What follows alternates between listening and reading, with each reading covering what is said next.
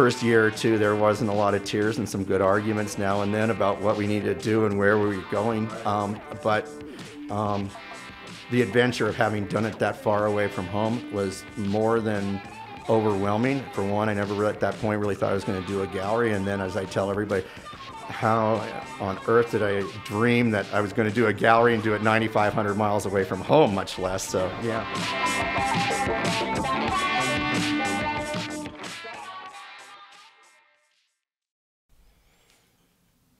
Already. Tad Anderman.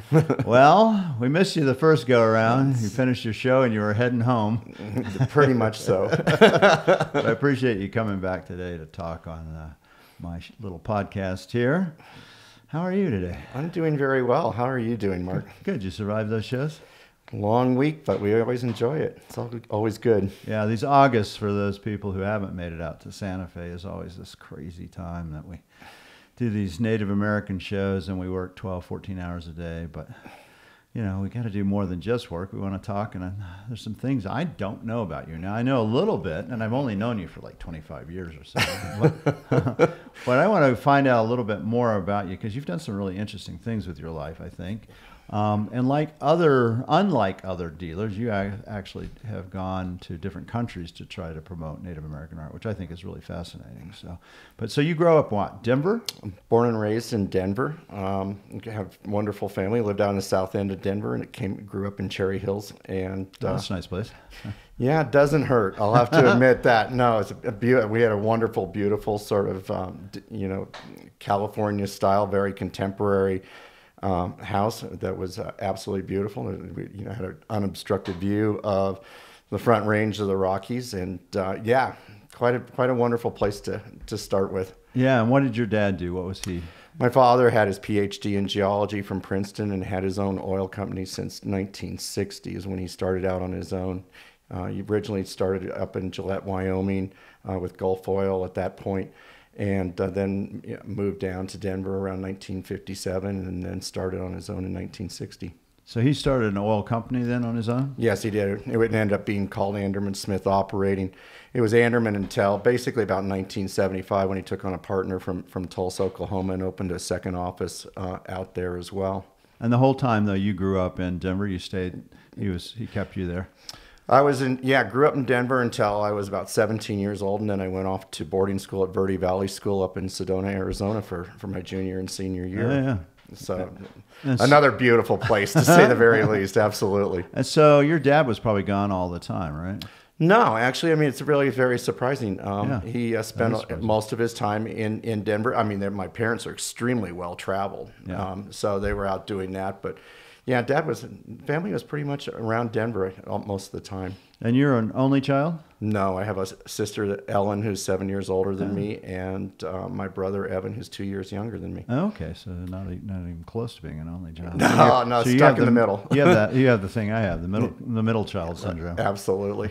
So when you're growing up, do you remember when you first started looking at native arts? Oh, simple. I grew up at the Denver Art Museum. Matter of fact, Dick Kahn was over at our parents' house all the time, curator at the Denver Art Museum in the Native Arts department there. I mean, age 5, parents were already taking us on, spring vacation trips down to New Mexico and Arizona, spending time up around Kayenta.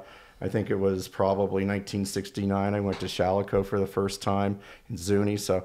How old were you then in 69? 69, I was 7 years old. Okay, and that made a big, huge impression. Oh, absolutely. Had a lot to do with it, clearly so. Mom that collected Kachina dolls and jewelry, and my father, who, born and raised in Albuquerque, loved to collect Navajo rugs. So, oh, wow. So that was all around you your entire life? Absolutely was. How about your other siblings? Were they as intrigued with the culture as you were? My sister was probably the one who was more astute and more into it than my brother. My brother, as it goes for the Native American material, not so much so.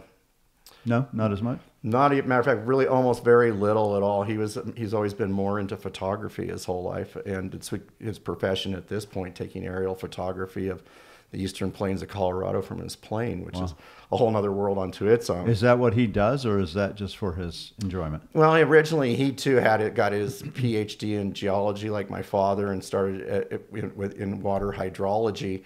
and worked with companies out in New Hampshire and that, and then eventually just went out on his own, wanting to deal with photography and doing it as aerial work. So is aerial work for his job as a geologist, or is it for his? No, strictly as an aerial photographer. Yeah, so he's in the arts too then. Yes, he is in the arts in that regard. With a PhD, right? With a PhD, Yeah, so a very different field for him as well, but doing some beautiful, beautiful work, mostly trying to get the landscapes, field landscapes of eastern Colorado, and getting some of the beautiful sort of artistic formations of how the fields are plowed and planted. And I love that stuff. What's his name? Evan. Okay, Evan. I'm going to look for him. Where's his show? You can find him, Evan Anderman Photography. You'll find, he's on Facebook and other sites. Shout out for you. May have to have him on. You'd love having him. He's very educated, very astute individual. Matter of fact, clearly. Yeah. And so let's find out about your sister. What's she doing? Ellen, my sister, went to Phillips Exeter and then went on to Radcliffe at the time. She was actually she was in the first class at Phillips Exeter Academy in New Hampshire, and then she studied art history at Harvard Radcliffe, and she then between high school high school and college, and then college after that, she went and spent a year at the Cordon Bleu cooking school in Paris, and then she spent 2.5 more years in south of France, working under Simone Beck, who co-wrote all of Julia Child's cookbooks, learning to become a master chef in France, and brought those skills back to the States and did it for a couple of years, and then ended up having a restaurant of her own down in Larimer Square in Denver. And now she's just pretty much more along the lines of being very philanthropic, being on a lot of committees. But she had her own restaurant for a while. For a while down in Larimer Square, absolutely. She's still in Denver? Yeah, both my brother and sister live there at the moment with their spouses. So you go to Sedona your junior and senior year, right? Correct. And how did that change you, being just immersed in Arizona beauty like that? Oh, Arizona's always been a phenomenal state. It's a place that my parents had taken us, quite often. I spent a lot of time, most of it up in the northeastern corner, up in the, Navajo and Hopi Indian reservation areas. Became very familiar with it all. Yeah, the state's fabulous. Absolutely a beautiful state, top to bottom, whether you're in the desert down south or, up around Flagstaff and San Francisco peaks are out of this world. Did you start collecting Indian art at what period? When did you really? Do you remember your first piece, by the way, that you got? First piece you got. Yeah, I begged. My dad took me to a small Navajo rug auction on South Broadway as a kid, and I remember him buying me I bought myself along with him Navajo rugs starting about age 7. So yeah, I do. Do you still have it? That one? No, I don't. Matter of fact, it moved on somewhere. Matter of fact. But from that one little rug when you were 7, did you start to collect when you were a kid? Yeah, I mean, I did a bit of it. I think part of the things that I actually really started collecting, even though my dad was collecting rugs, I really got into the Katsina dolls at that point. My mom was collecting them very actively. Matter of fact, she had a wonderful collection that ended up culminating in about 45 Hopi dolls she had a very specific timeline between 1910 and 1930s, and dolls that were no taller than 9 inches. So it was very specific what she was collecting at the time. Why do you think that was, that she wanted such a specific, especially size? To this day, I've always asked that question. I don't really know whether that was the fact that they fit into a French cabinet that had glass in it. Might have had something to do with it, but I think she just thought the conciseness of the pieces was something that was very alluring in its own right. So those are old dolls. So she was working with some kind of dealer. To get it, right? Yeah, I mean, basically a lot of that at the time was like Eric Kohlberg, who had his shop in downtown Denver. My dad. See, I don't know who that is. So. Eric Kohlberg was one of Denver's, probably one of the earliest dealers in Native American arts in Denver. His shop was in a basement about 2 blocks away from my father's office in downtown Denver. And my dad on the weekends would go down to his shop, and on a Saturday when he put in 3 or 4 hours at the office, and he'd go over there to see what Eric had, and he bought his rugs from him, and my mom would go in there and buy the Katsina dolls from him, and Dad would find other things, and early on, Dad would sort of just pay out things on a layaway basis with him. the great thing about Eric Kohlberg was he had all this phenomenal material. It was much like W.S. Dutton was in Santa Fe at the time. Very, very eclectic, very eccentric guy. But the case with Eric Kohlberg was he always viewed this as basically, it wasn't Indian art. It was more just art. He viewed everything as artifacts. So it took on a different realm. Obviously, my parents knew what it was. My dad was born and raised in Albuquerque, and he grew up around it. My mom came out from Kansas City, and went to the University of New Mexico. My dad's parents introduced him, and that's where my mom got a hold of, caught the fever with the Native American Indian art, and then ended up working for galleries dealing with it right after she got out of the University of New Mexico around 1947. Yeah. Oh, where did she work? Do you know? I don't remember where she worked up here. It was one of those questions I never asked her. I wish I had done so. Yeah. But so she worked in an Indian art gallery. Oh yeah, no, she'd done that up in Santa Fe, in the late 40s. So it sort of bleeds over into everything. Yeah, so you're really around this from the get-go. Positively so. And did you ever go down to that dealer's basement? Do you remember going down there? As a kid? Yeah, a number of times. I remember going to Eric Kohlberg's shop. Absolutely. He had kept all of his rugs. I think the reason I remember so well is because Dad always wanted to look at the rugs, and all the rugs were in trunks there. And so he was pulling them out of trunks. And yeah, something else. That's going way back. That's quite a thing for me to actually sort of remember at this stage. Yeah. Yeah, I know. Can you smell the smell of mothballs or something coming out of the... One of our favorite things, isn't it? well, yeah, no, absolutely. As a physician, maybe not mine. Right, absolutely. So you graduate from high school in the Sedona, right? Correct. And then where do you head out? I head directly to the University of New Mexico, and like my mom, I always wanted to go to the University of New Mexico since I was 10 years old. I knew I wanted to specifically go into anthropology. Start with the anthropology, but I always wanted to be an archaeologist. So, had you done any archaeological digs? I have been with archaeological digs. I went, worked with the Archaeological Society of New Mexico, and I did a number of things out in Chaco Canyon. This was as a kid? Well, yeah, actually around 15, 16 years old, I was doing this in Chaco Canyon, recording the petroglyphs and pictographs on the canyon walls, which we were doing.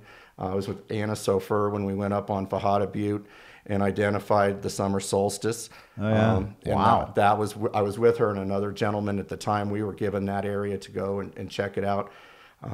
Unfortunately, she doesn't remember me years later being a part of that group, but that's all right. It was a great experience. I remember going back the next year with the full team she put together of archaeologists and archaeoastronomers and all these different and so was that when they first came That was up? Exactly when it was first found. Yeah, absolutely. 15 years old that year. Did she realize what was going on at that time? Or did she kind of keep it under her cuff because she didn't want the word out? No, she was actually a very vocal, very open person, really believed that they had what they had. As a 15-year-old kid, I was very skeptical of it then. And I think if you look down the road, 10, 15 years later, most of those people sort of started distancing herself from her in the belief of what it was. I was skeptical from word go. That second year that we went back with, she went back with a huge team of people.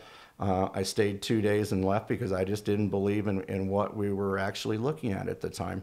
And so what's the current thought on that now? Oh, geez, here we are, 40 years later. Yeah, exactly. And I think the majority of people probably don't believe it, but I mean, she built it up, she advertised it, she promoted it to a huge level. Obviously, there's videos on it. She got, a lot of the people likes of Robert Redford and everyone to, help her along with it.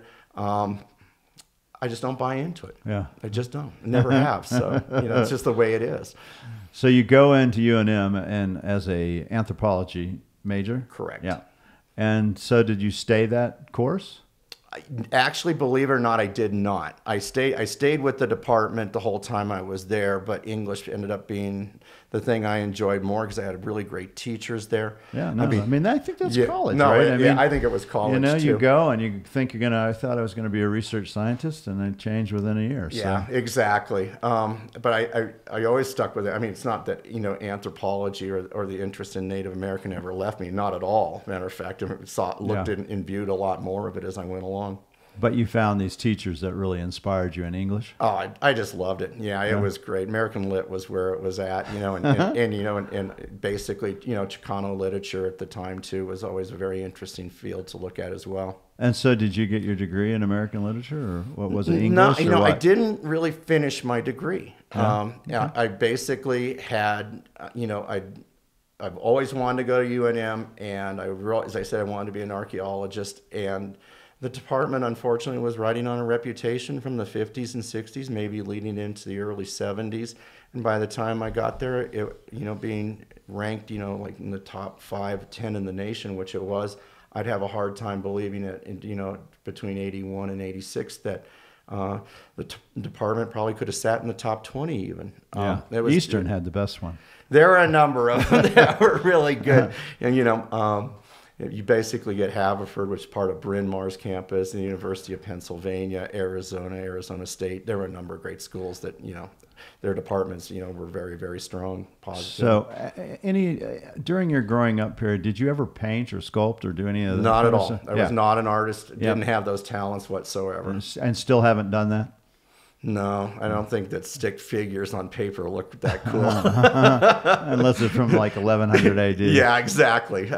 Positively so. So something happened during college, and because you didn't finish, there's something else captured your attention. What I really wanted to do was I really just wanted to get involved with galleries. Yeah, I was headed in a direction, and I knew what I wanted to do. I wanted to go to the Christie's Fine Arts course in London, which I had targeted since basically about 1980, 81. And, I had that was very interesting process because they accept 90 students, and they get, back then in 1986, they got 2,700 applications from around the world for those 90 spots. And at the time I just wanted some gallery experience on top of the art world I'd been around. So you were already thinking while you're in college, maybe I want to be a gallerist or work for a gallery or be in the art scene somehow? Oh, I clearly knew that was a given at that point. Yeah, and probably earlier than that. I knew that probably by the time I was already in boarding school. I was heading down that road. So kind of junior, senior in high school you were thinking about. Oh, yeah, definitely so. And what was that about being in a gallery? Did you want to own a gallery? Or did you not really know, probably?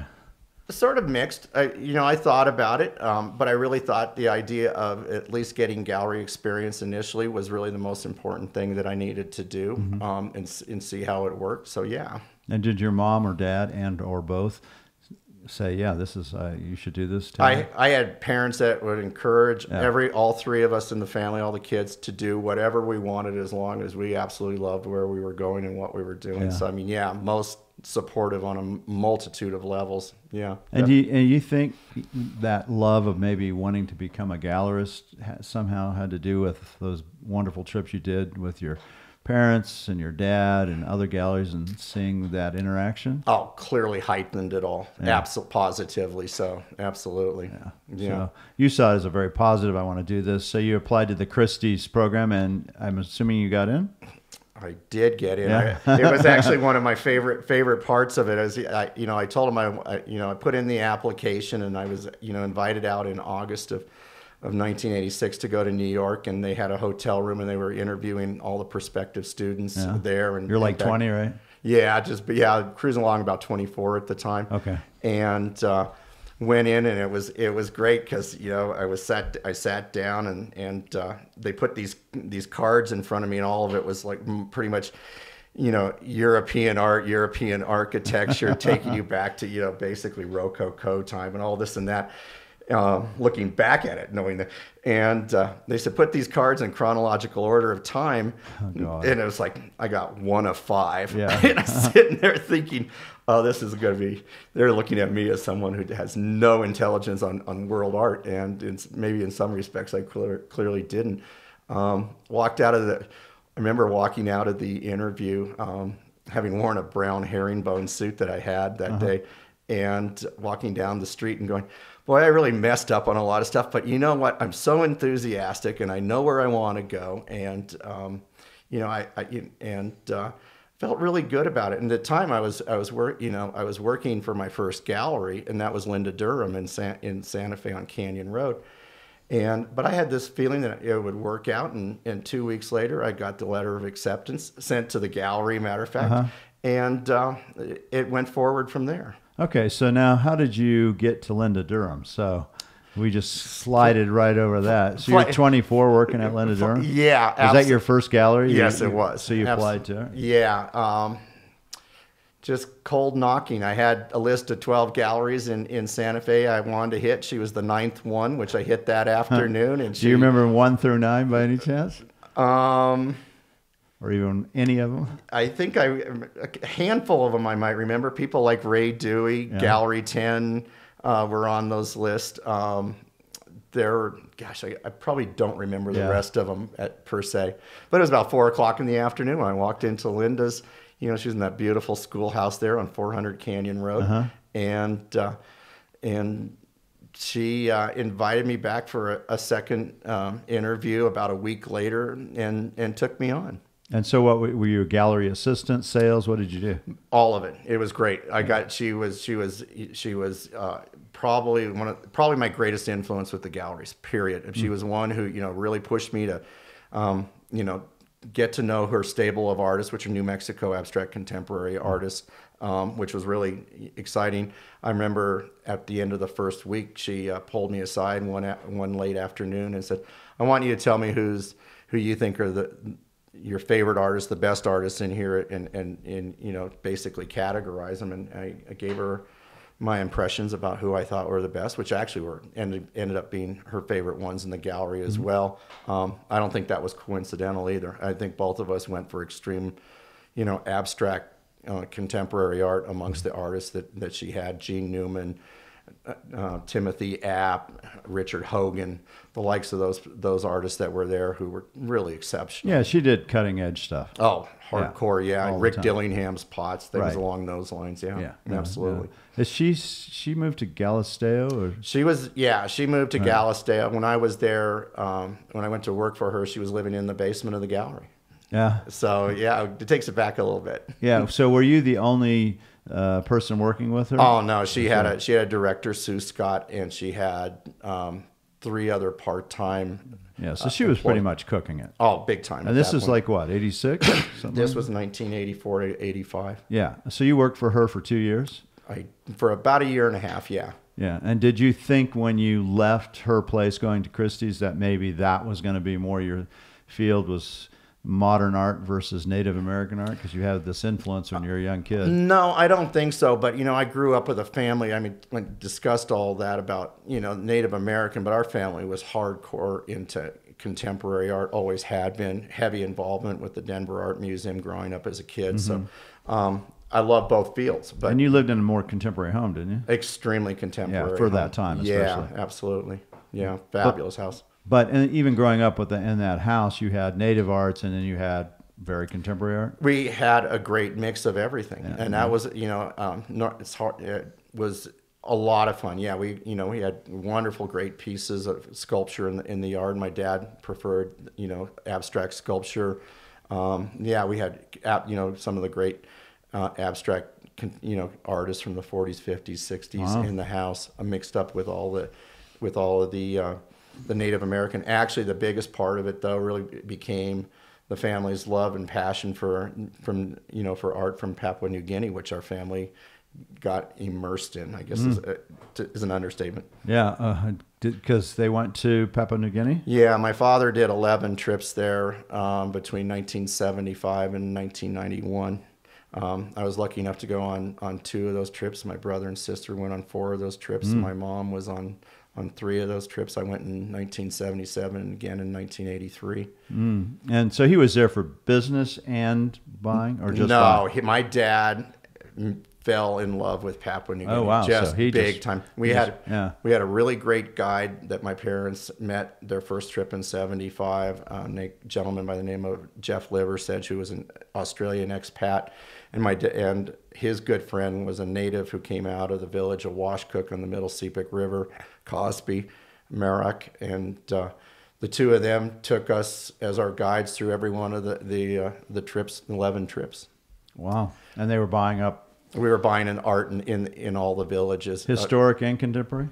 Well, you get in the villages, most of it doesn't, with that kind of climate, doesn't last that long. But we did find pieces that dated up to probably 120 years. But mostly it was just the pieces that we purely liked, Yeah. So What they were making. yeah, and when this all culminated, we ended up with a family collection of about 1,100 pieces of Papua New Guinea art. Wow, that's a lot. Yeah. And does the family still have this collection? We had the collection up until my father passed away in 1995, and what it was set up was that we were handing over the bulk of the collection to the Denver Art Museum with their permission to sell off what they didn't want, so they weren't stuck having to house and store it all, keep what they wanted. But my mom had put together a very elaborate plan on how the family could pick pieces and then hand the rest of the collection over. And so we all went through sort of this rotation pick, and each of us took 25 pieces from the collection that weren't our own, and the rest went to the museum. So you still have a love for that art? I love it. I always will love it. Do I keep a lot of mine? No, it was a lot. I ended up with about 85 pieces on my own. Oh, yeah. That is and a lot. Today I probably got about maybe 35 or 40 of them. Yeah, so you still have a lot. Yeah, a fair amount. Yeah, it's never lost on us. It's in our blood too. So Linda, the letter comes to Linda Durham Gallery from Christie's. She knows you're going to blow pretty quickly. Yeah, what did she say when she saw the letter? She was, and why did you send it to the gallery? Because probably at the time I was living up here in Santa Fe temporarily at the time. I mean, obviously we're working for her, and I had it addressed there. Easily my biggest supporter. Yeah. I mean, my family was too, but she was the one who, she knew why I was working for her. It was to gain the experience so that I could put in this application and go forward with it. And yeah, it was a fantastic deal. So you left for Christie's, and that's what, like a year-long course, yeah. And so you're in New York, and that's the first time you've lived on the East Coast like that? No, the course was in South Kensington, London. Oh, even so better. I got to spend the year in London. Oh, that's really nice. Yeah, it was a lot of fun. And what did you take away, and what did you learn from that trip, from that experience? Well, let's put it this way: the first half year, I had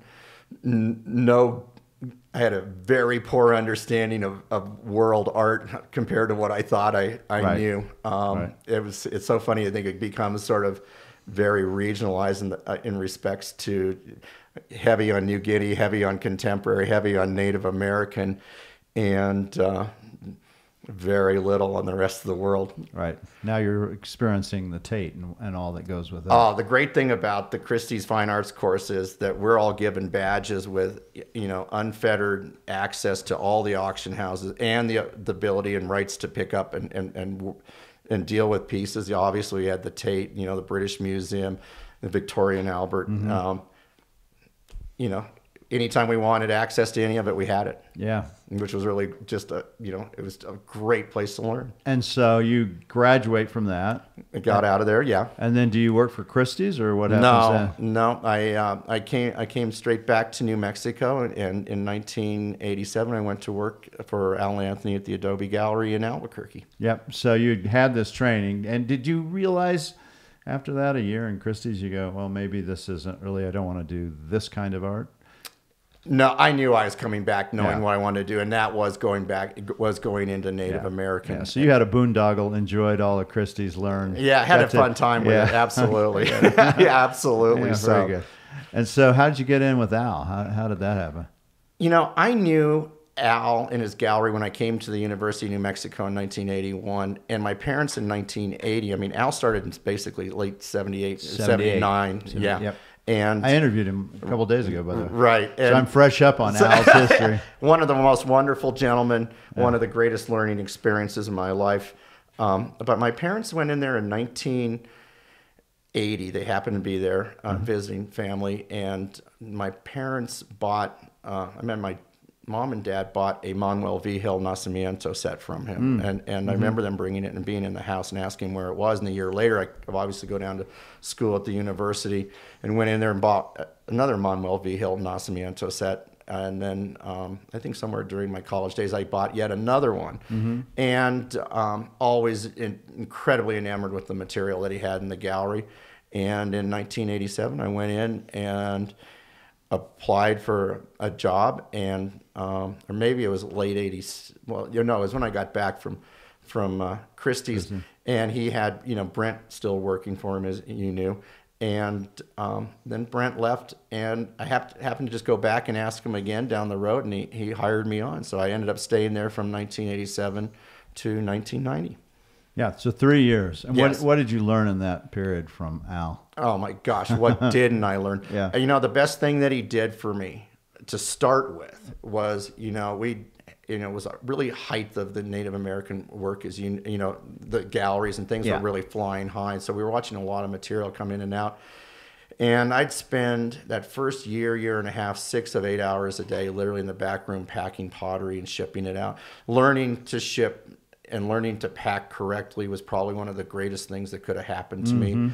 It's not a matter of sales and that, and I mean, yeah, that's important clearly, but learning how to deal with the material physically was just a extremely great trait to have. Yeah, because you continue to do that.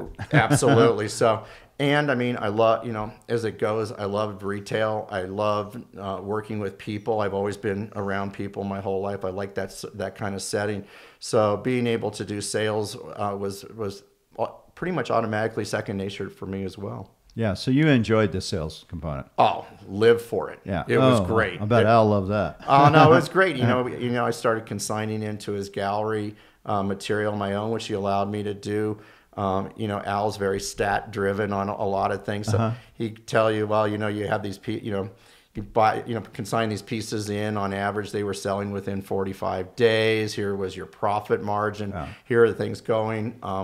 The point in which about a year and a half, 2 years in, the percentage of sales that I was making for the gallery as a whole was really good. I think another thing that Al did that was really good in disciplining me was, every morning, as he'd sit down and write 3 to 5 letters or more with photographs back then, put in those, send off to his clients. And he got me into doing that. It was part of my prerequisite every day too, of getting at least 2 or 3 out myself. The English background helped then. Yeah, I would say it helped along the line. Yeah, absolutely. And for those who don't know, a long time ago we used pen and paper to write things. I still do it. I'm pretty primitive. and we didn't have any digital photos that we could attach or anything, so we had to get things printed and put onto the... I am not computer savvy like you, Mark, or the great job that Al has done as well with his gallery. Yeah, no, he's done a very good job. Fabulous, indeed. But you have a website, so... We have a website, yeah, so definitely. We'll get into that as Sure. well. So you leave Al's in what, 1990, March of 1990, roughly, yeah. And so what was it? Did you realize at that point you go, I can maybe do this on my own? Positively like it. so. Yeah, yeah, I mean, it makes sense. You've been doing absolutely. You're succeeding. You're clearly doing well. Right. And so what did you think you were going to do?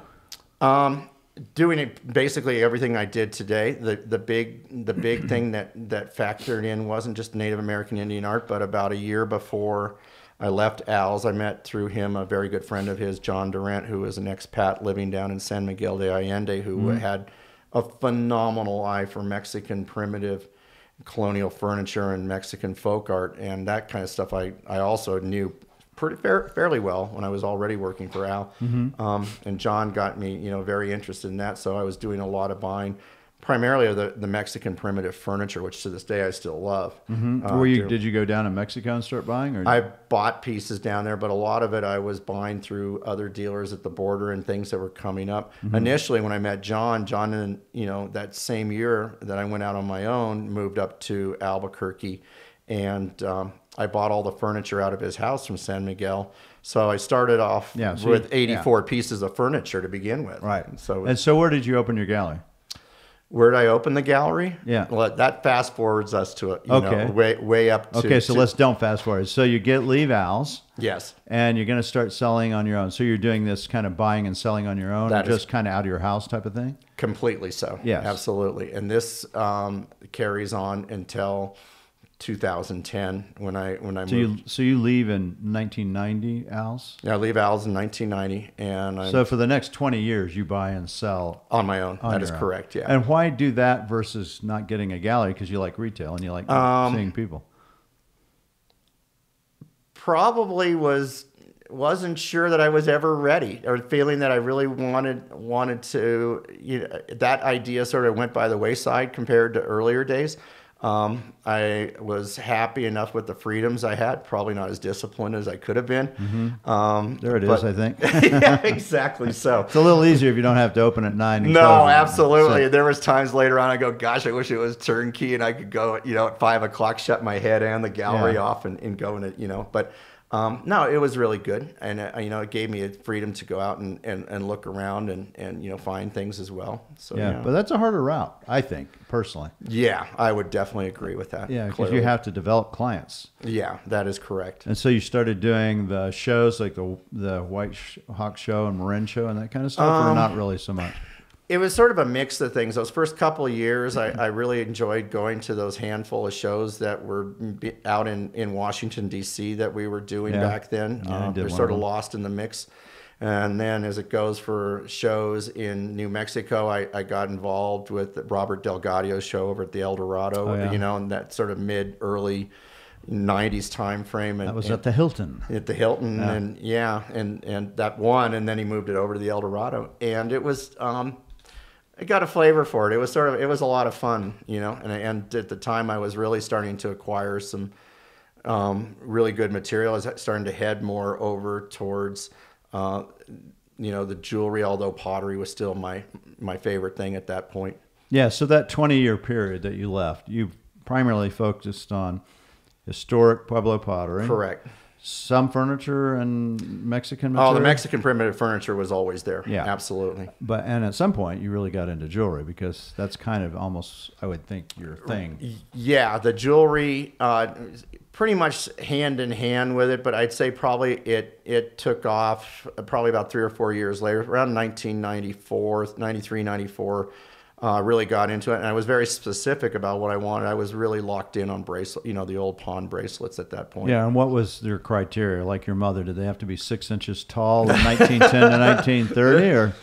Actually, I understand now how you collect things. I get it now. And it's probably not that being cognizant of it, but you bringing it up. Yeah, it was because I had immediately locked in that pre-1930s bracelets going back to the 1870s were really quite desirable, to say the very least. So that really you focus. And how do you learn about that? I mean, that's really, part of it the internet comes on, but part of it's no internet. I think it was finding and being subjected to the right mentors that introduced me into that field of jewelry. I feel, I hope I'm not too arrogant, but I feel I have a very, very good eye for material. Oh, you do. And I think that's based off of the fact that I've looked at a lot of material.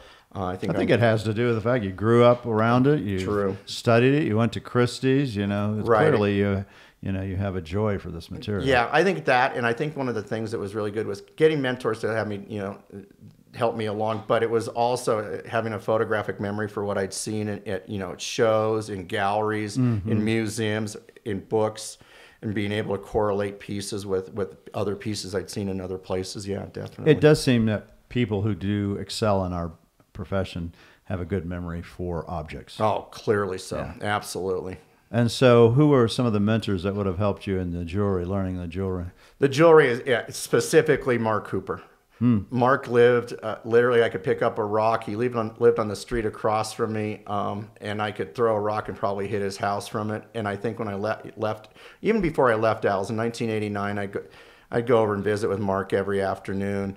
And Mark, I'd see what he'd picked through the pawn shops and the antique shops and people in Albuquerque. And so every day I was getting to see, the fresh material that he had collected and what he had. And the great thing about Mark also was he'd always explain things very well to me. And if I didn't understand it, he would continue to explain until I did understand what I was looking at and what I was seeing. But clearly, he gave me the eye and the direction for the jewelry. No He question. still does that, right? Very much Yeah. so. Very much. Has he changed the way he does things? You know, is he still just? No, it's very much the same thing. Yeah, Even though he no. moved out of Albuquerque and lives outside of Princeton, New Jersey, Yeah. he's still doing very much the same Yeah. thing today. Absolutely. He and Bobby Bover went to UNM together. Yeah. They're best of friends, and Bobby's another one that whose opinion I value extremely highly. Yeah, no, the Yeah. guy knows his work Yeah. for sure. There's no doubt about it. I need to get him on the show. Yeah, That's Mark is every bit as well versed. Most people just don't know him as Uh-huh. well, but Mark's knowledge is just phenomenal. So you get into the jewelry, and so that's sort of your billywig then, is jewelry, pottery, and still is, I guess. Yeah, it's positively, yeah. Right? Yeah. And so in 2010 is your first. You had a gallery before then, though. No, I thought you tried one for a short period of time somewhere. No, No. I'm sorry. You know who that was? Eric Phillips. And Eric decided he didn't like it. No, at all. absolutely. Eric's a wonderful gentleman too. Got to get Eric on there too. So in 2010 is when you decided to do something different. It started on December 5th, 2009. It was started 2 months earlier. Jennifer Cullen, who has Four Winds Gallery out in Sydney, Australia. I knew her on at a very minimal basis. She'd been in my booth at a couple shows in Santa Fe and this and that, and she bought, just a mere handful of pieces from me at that time. Didn't really know her. Mm-hmm. And in October 2010, I got an invitation for her 50th birthday in Sydney, and I thought, God, and I found out there were like 10 people in the States who got invitations, and I thought, well, it's sort of entertaining, and I was sort of a wild person at that time, and probably more undisciplined than I'd been in a while.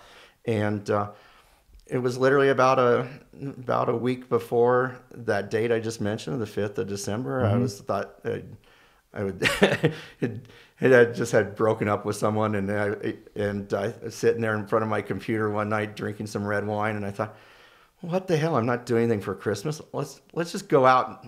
I'll go to this birthday party. Right. And so I went out into that birthday party, surprised Jennifer to no end, brought some pieces out for her to put on consignment.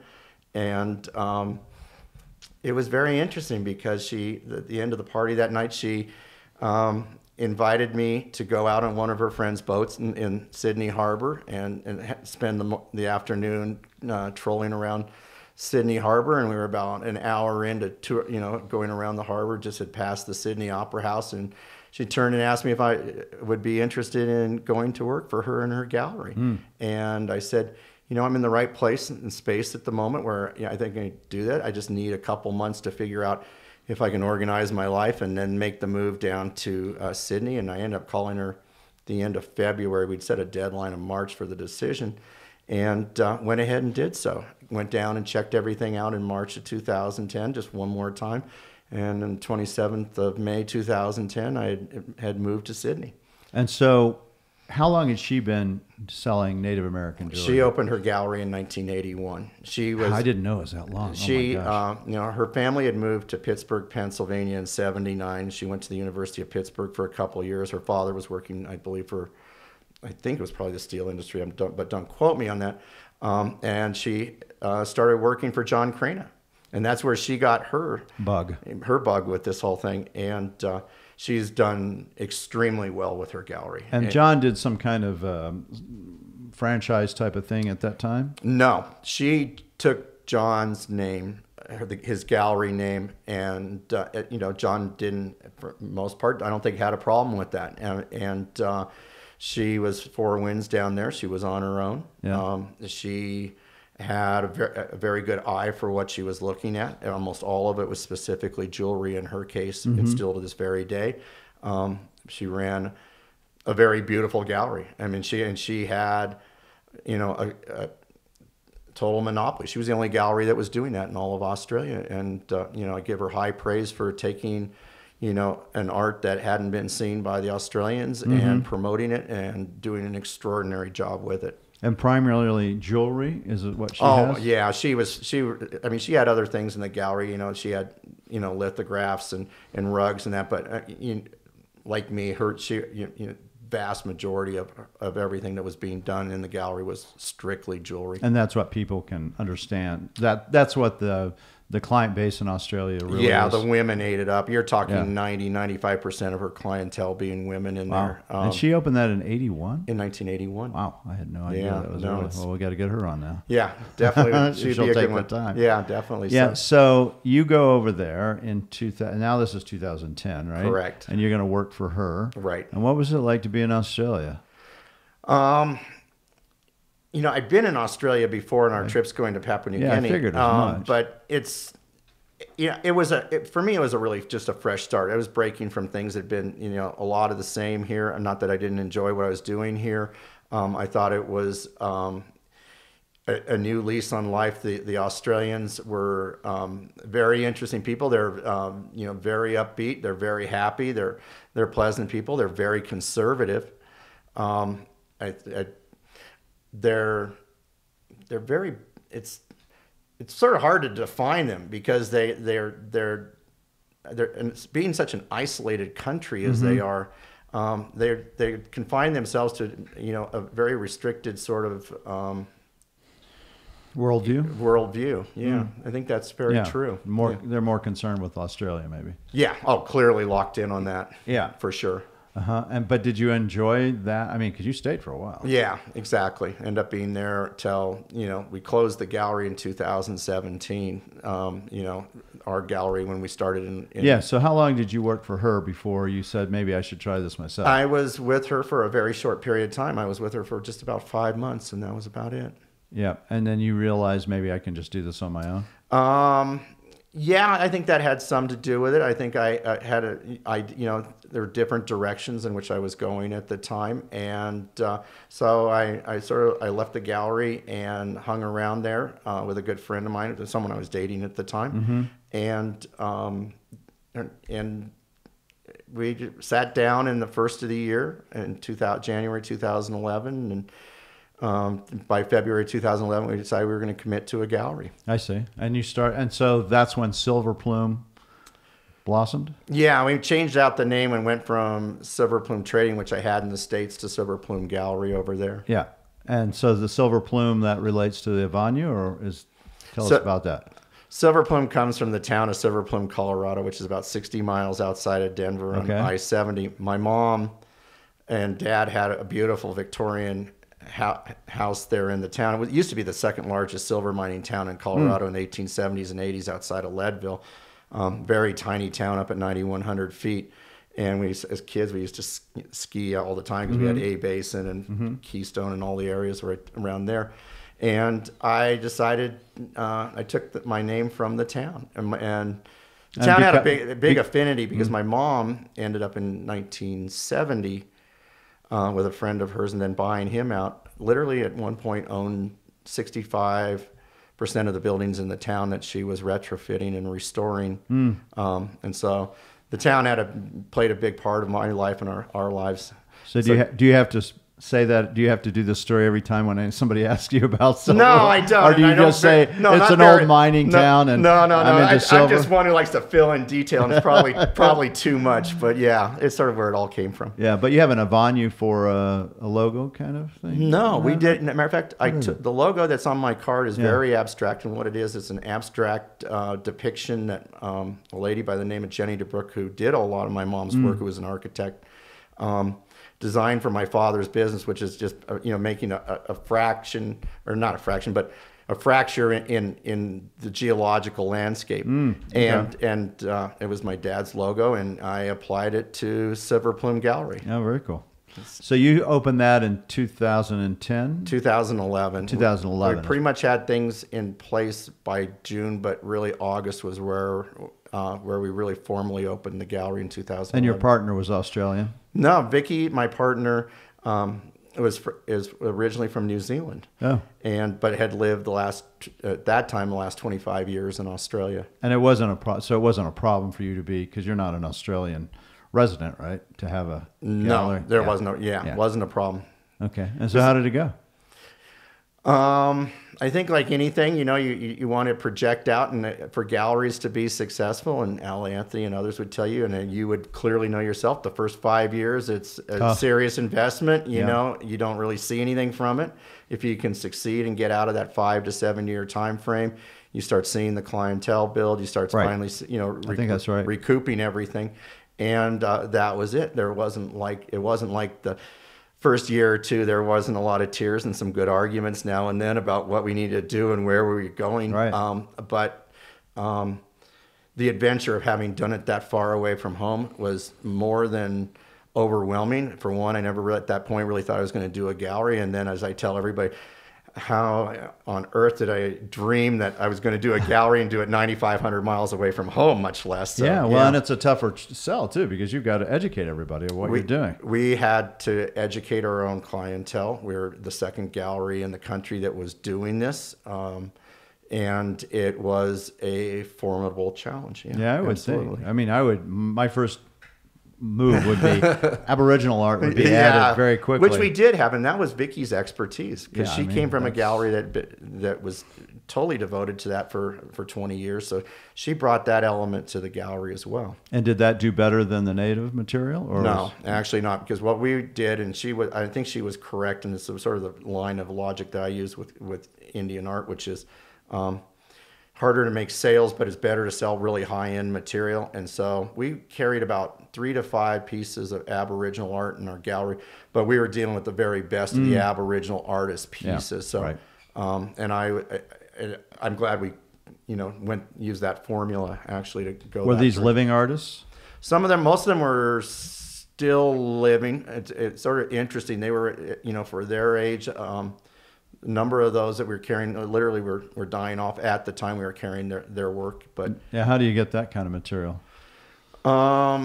Vicky had really good contacts. She knew private collections. She and knew that some of these people were parting with some of their collections, and so we were in the right place at the right time, really. Yeah. So you do that through 2018? We did the physical gallery through March of 2017. 17. Yeah. Yep. And then at some point you go, okay. Well, I think what happened was we saw the economic climate of Australia the last year we were there, and it's sort of sad because here we are, basically 7 years in. At that point, we got past that threshold of the 5 years. The 5th and 6th year were really great. In the 7th year, we watched the Australians get really conservative, worried about their economy, even though it really hadn't changed. They're very sensitive. When the wind blows wrong, the Aussies shut down buying everything. That's just their mentality. And we had from basically the end of 2016 going into 2017, the sales had dramatically dropped. We weren't seeing as many people in. It was they were getting very tight and conservative. And even though we had finally, got to where we wanted to, we weren't still a strong enough gallery to probably weather what we were seeing, and we made the right call. I would have loved to continue to be there, clearly, but it was we got out. We didn't lose. But the great thing is we realized that we had the clientele, that we established it, and Vicky has done an extraordinary job with our website, and so to this day we continue forward with it. Yeah, and that's silverplumegallery.com. It's silverplumegallery.com.au. Okay. Yeah, you better throw that one in. Yeah, I'll find you. Put it in there. Yeah. So she continues to handle the website, and now you're back in America, doing your thing in America. That is correct. But the thing is, we got a unique, system that we're using, which is everything I buy, I ship out to Vicky. She photographs it for the website. And what we do is, at least as recently as these last 2 years, is we feel an obligation to our Australian clients to show them the material, or most of it, first off, because they've been extremely good to us, and we really appreciate it. But we show them the material at pretty much exactly the same time we put it on the website, and what they buy, it's fabulous and great. But what's not sold, it's a big portion of it obviously all comes back to me, and basically I curate it here. So you find it, she kind of sells it over there, and if she doesn't sell it, it comes back to you and you sell it. Yeah, there's still pretty much equal opportunity for those in the States, but there's a handful of clients that we really, we still cater to, I guess is a good way to put it. Yeah. Do you feel, I mean, you have, I think, as good an insight as anybody, that is there a market for Native American art in places like Australia, New Zealand, these areas? Very, very much so.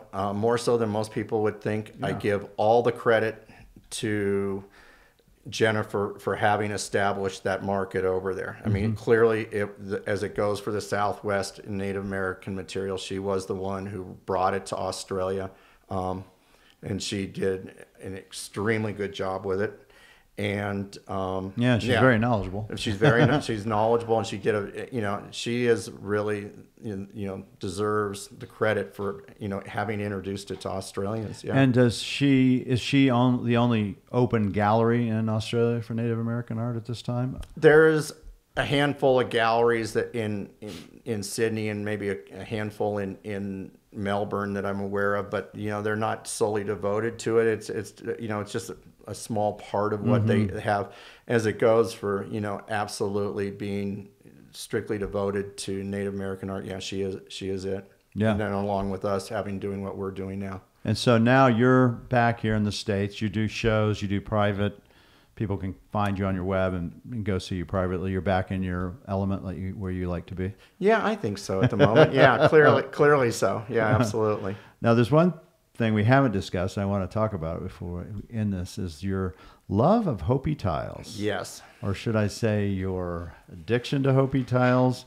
I would say I'm immersed in them. Yeah, absolutely. So for those people who may not know what we're talking about, a Hopi Tile, just kind of define what you collect, like your 9-inch Kachinas. You have collected Hopi Tiles very similarly to your mother. Now I totally get this, by the way. Yeah, no, and you're probably the one who's tying it all together better than I am. But yeah, I was 6 years old.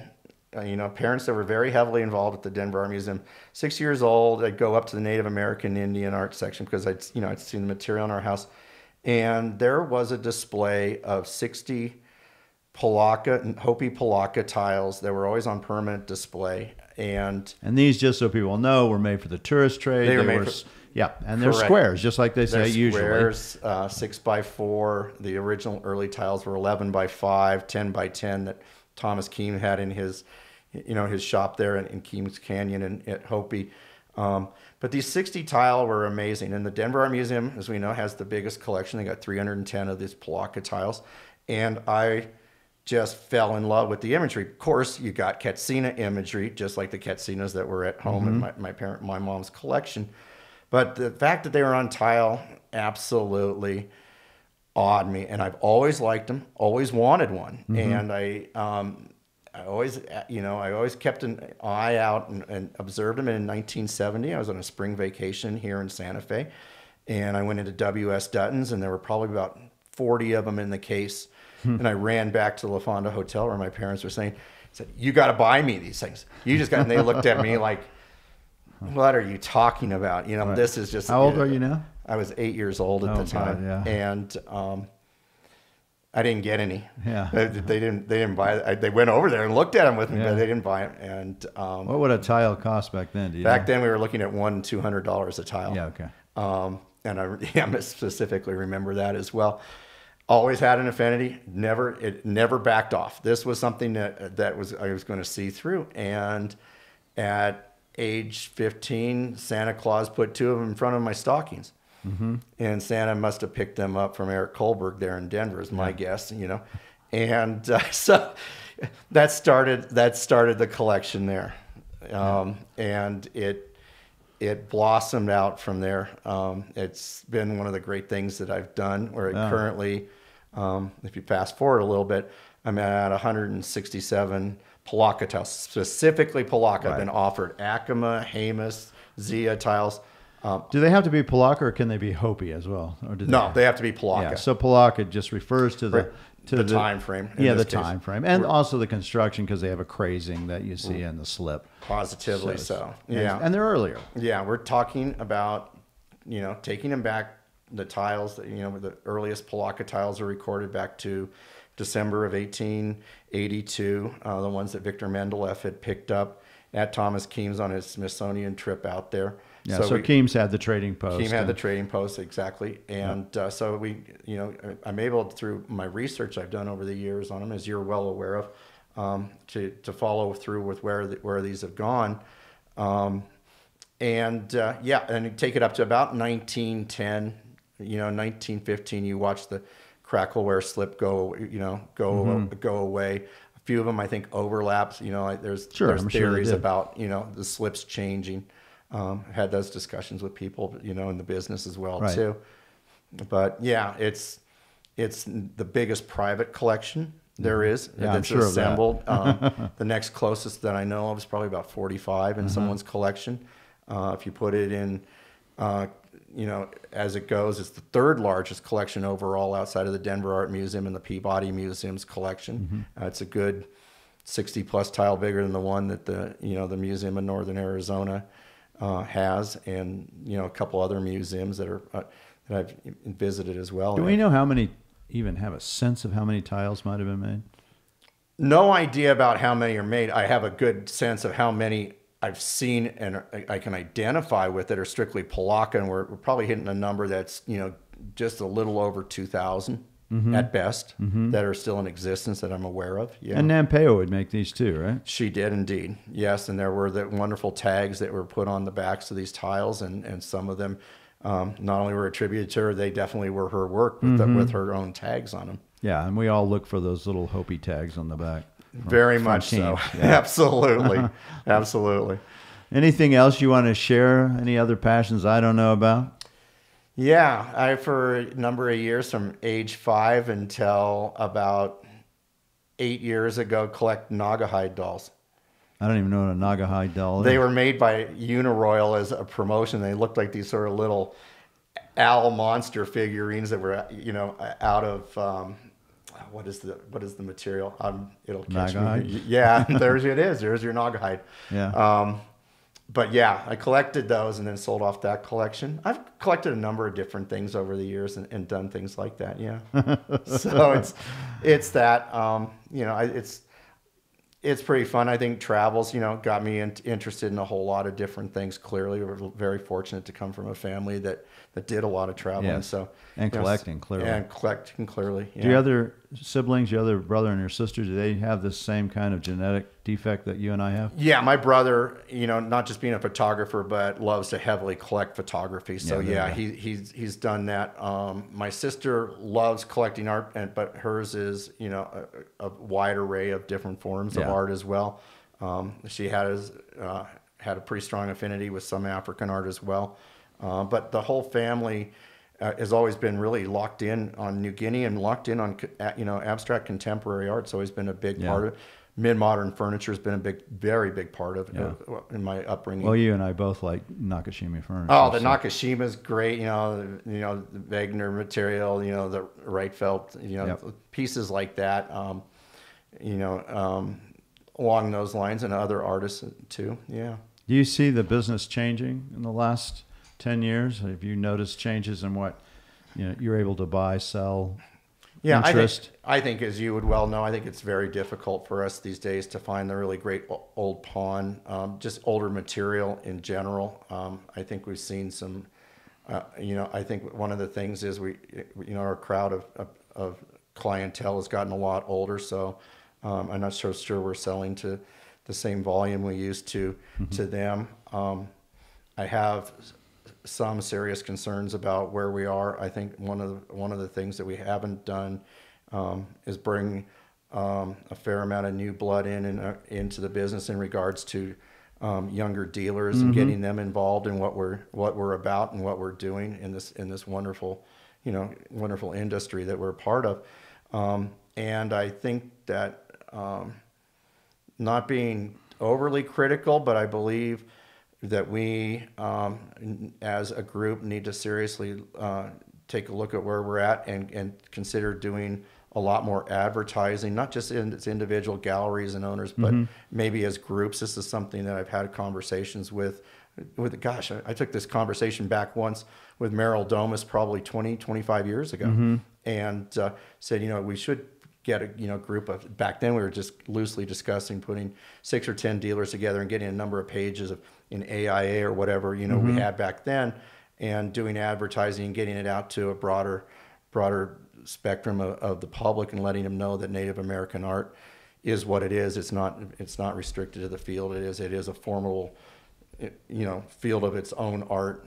Museums are finally now recognizing that, but we need to do it with people as well. And we both deal not just in historic earlier material, great 1880s and up, sure. but we also deal in contemporary. You have a lot of contemporary jewelry you collect by some of the great masters, and both my hands have I'm sitting there with it today too. Absolutely, yeah. No, and then there's as we well know, there's some extraordinary artists out there. I mean, if we're in the jewelry field, there's a number of them, the McKee Plateros, the Richard Chavises that are just absolutely off the chart. Jared's another one, absolutely. I'll be out at Indian Market looking at all these guys. Right, stuff. Ray Scott, who I think's unheralded, known, but probably should be known more. I mean, go down the list clearly. Yeah. All right, I guess I'm going to go do my thing that I've got to go do a show today. But thank you for coming in, Tad Anderman. Now I know the whole thing. Now everything fits into place. If I hadn't talked to you, I would have never figured out why you collected all these things the way you do, but now I know. Mark, I greatly appreciate it. This has been a great experience. Thank you for taking the time, my friend. All right. Thank you. Go find something. Send it off to Australia. Great success with your shows up here. All right, very good. Tad Anderman, thank you very much. Artila Diaries. We need your support for the Medicine Man Gallery channel, so make sure to click the subscribe button and tap the little bell icon to be notified when we upload a new video, which we do every morning on Wednesday and Friday. See you soon.